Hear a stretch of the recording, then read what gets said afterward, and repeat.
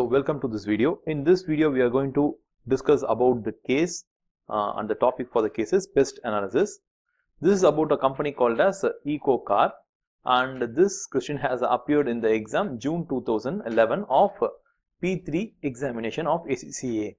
So you could download this case from our download section, and I hope this question is available with you. You should have already gone through this question by yourself.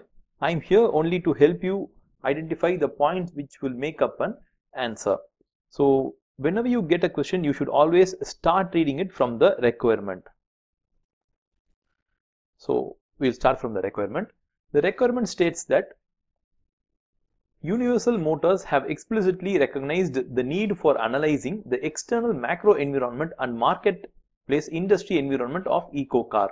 So they have told you they want an analysis of the environment and the industry marketplace. And he also asks you analyze the external macro environment and marketplace or industry environment of EcoCar. This question has 16 marks. So how many questions are there in total? See, there are actually two questions. Whenever you have the word and, it means that there are two questions. So this is of 16 marks. So if you are going to break the 16 marks for two questions, it would actually be 8 marks for this and 8 marks for this question. And so how many points you have to generate? You have to generate at least 8 points for this question, and you have to generate another 8 points for this question. And apart from that, what does this model require? So whenever they give you the word external macro environment analysis, so that refers to the PESTEL.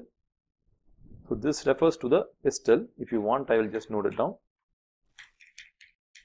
So this refers to the PESTEL.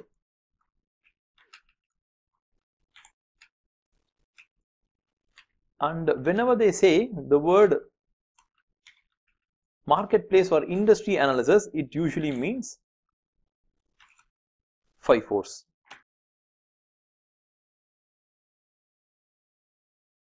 So you have to generate 8 points for PESTEL and 8 points for 5/4.